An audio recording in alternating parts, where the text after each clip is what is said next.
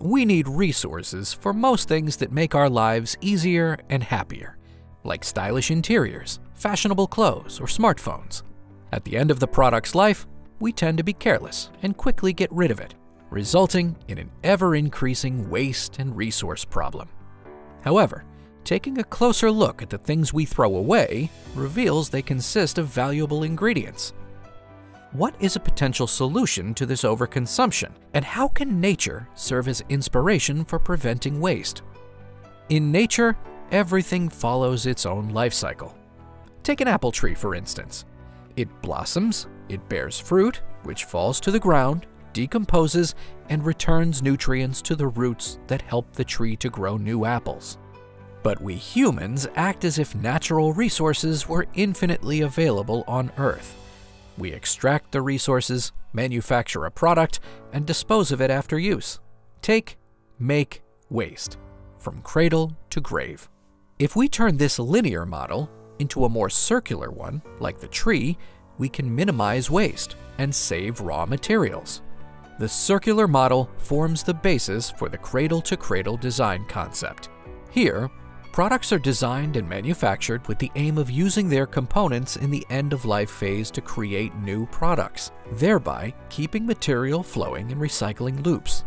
The according concept, the cradle-to-cradle design concept, was developed by Professor Michael Braungart and William McDonough. Their concept offers a framework for designing sustainable, intelligent products, processes, and systems by taking the entire life cycle into account. Due to the different composition of various products and materials, we differentiate between biological and technical cycles.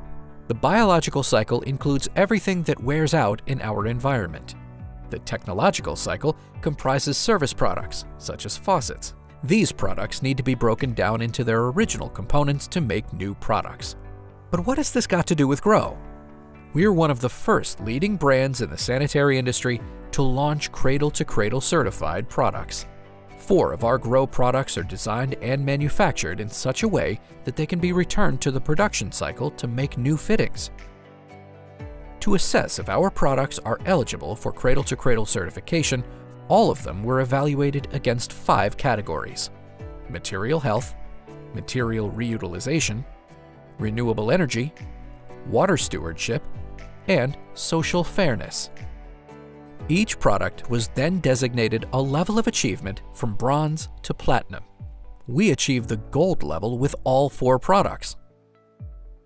The GROHE Research Laboratory in Hammer, Germany played an important part here, as they had to optimize all product materials regarding their material health and material reutilization.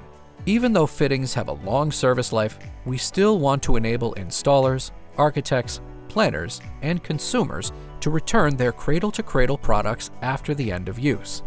With this cradle-to-cradle certification, we at GROHE have taken a decisive step on our path toward a circular economy, saving valuable resources. About 50% of worldwide material consumption is accounted for by the building sector, making this a highly urgent matter. We're therefore also supporting the advancement towards more sustainable buildings with our cradle-to-cradle certified products. In this way, we can help clean up our planet and ensure enough resources for generations to come.